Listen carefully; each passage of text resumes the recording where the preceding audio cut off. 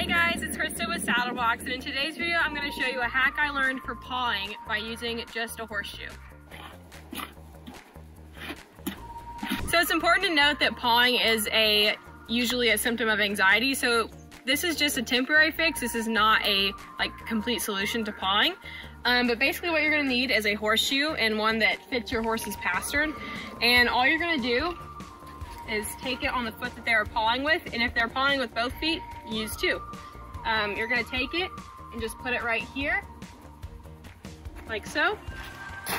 And then it may take them a little bit to figure out, but all it does is makes it uncomfortable for them to paw. So you want the shoe to be this part facing this way, like this is the front of the hoof, you want this to face right here, and then you just leave it on.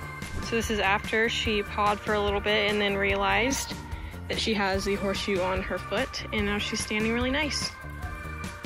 No pawing.